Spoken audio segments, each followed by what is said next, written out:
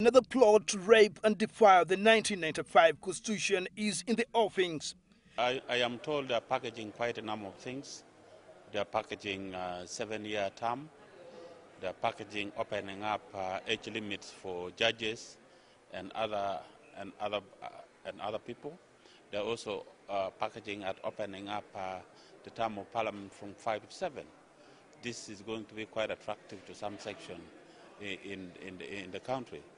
This last month formed a basis of betrayal within the opposition in parliament. A section of opposition MPs met with President Museveni seeking to champion the agenda of the extension of presidential age limits and term limits of people holding political offices. Who are the opposition figures pushing for the agenda? Some I trust them. I don't know why to that extent they have moved very fast. A person like Sewungu, he has been moving steadily. Be shocked because MP Cecilia Ogwal is the senior member of opposition. She has been in a position for a long time. So I'd be shocked to hear that she's in that constitution. Honorable Odonga Otto, I don't think I'd be shocked because for him, sometimes he can do anything. I will not be shocked. Yeah, not money by the way. As I've said, for him, he can view something and he makes his decision. Actually, those are our mercenaries. As in Arab, those are our mercenaries. Whatever we tell them is what they do. There must be something wrong brewing from them, which the current opposition and the entire citizens in the country must investigate to find out what exactly is going on between them, and they should be put to task to explain why they are doing that vis-a-vis the safety that was fixed in the constitution by the CA delegates. Within the opposition that have met the president and that they intend to push it in parliament, but as a member of parliament for Buhweju County, as a member of parliament with FDC, as a Ugandan who wishes Uganda very well, as a peacemaker, I will not support it. Whereas the matter seems to be controversial at this point in time, ruling NRM MP Barnabas Tinkasime says it's the right time to discuss the lifting of the veil on age and term limits. It would be disastrous if they brought that matter when we are remaining with a few days toward this election time, that we would not have sufficient time to consult the masses. But if they brought it today, it would be the best, because we have sufficient time to go back and consult. And what they would say is what they would tell me is what I would say on the floor of the House. With or without the support of the opposition, given the numerical strength of the ruling NRM in Parliament, if the matter hits the floor of Parliament, the NRM would carry the day. But what are the factors pushing the 5 opposition MPs into an alliance with the ruling NRM to agitate for the extension of age limits for people holding political offices? Numerical strength work when there are issues, but this one there is no issue.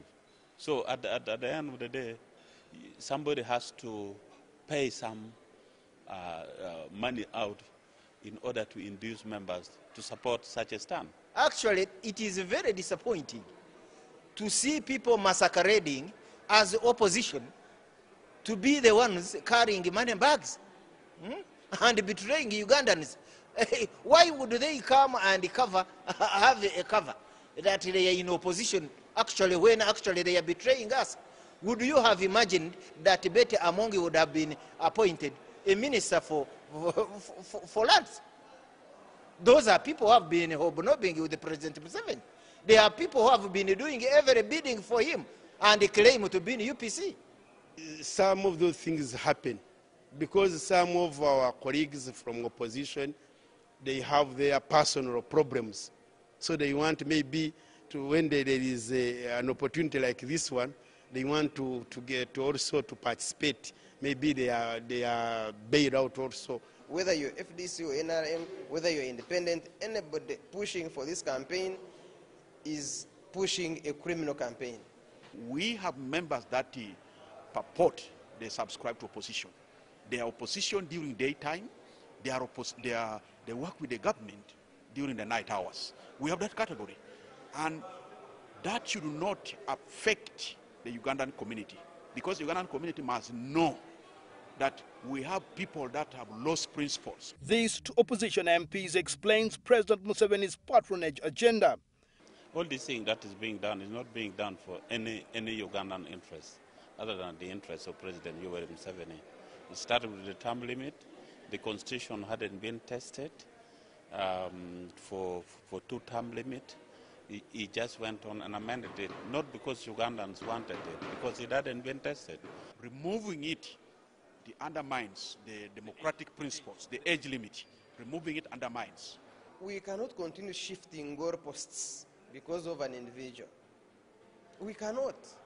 We are meant to understand that behind the plot are some independent MPs with opposition leaning.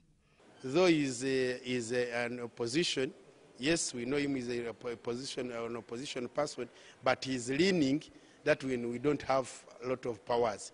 And maybe if they are those ones we cannot say much. I wouldn't take anything for granted at this stage, but I would also expect that there are people who are going to come out very strongly against that from the ruling party.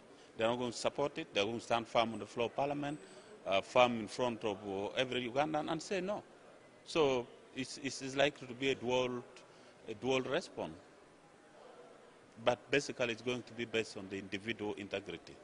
Members that subscribe to opposition, before getting commitment to such, it's very important that the opposition houses or groups need to look into it and come to a consensus before they can get in, so that it does not undermine the stand of opposition when it comes to those controversial matters, my brother. Timothy Bassi, BS Television, Parliament.